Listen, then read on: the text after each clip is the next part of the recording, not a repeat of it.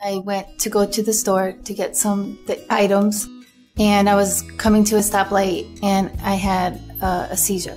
I froze, like my legs locked and my arms locked, and then I accelerated to the floor, and I was screaming because I didn't understand what was happening to me. And I crossed over and crashed into 2 vehicles, head on.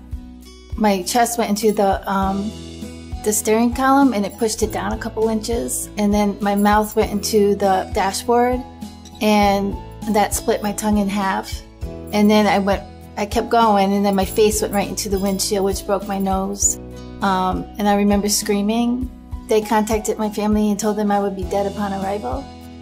And when my family got to the hospital, they said that because the blood had gone into my lungs, that if I did survive, I would have brain damage. And they did not expect me to survive the surgery.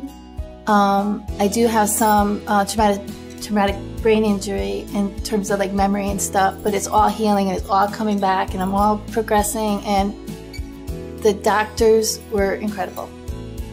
Nobody took credit. It was a team approach. I'm not the only one, it was a team. It was a team. I love that team approach. St. Vincent's Hospital is my blessing. It saved my life. And I will always be grateful for it. Because I should have died, and I didn't.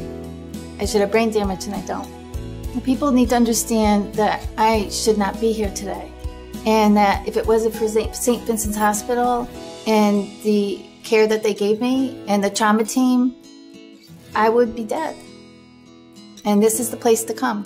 If there's an emergency, I would pick no other place. I highly recommend it. Yeah, they're my miracle. Thank you.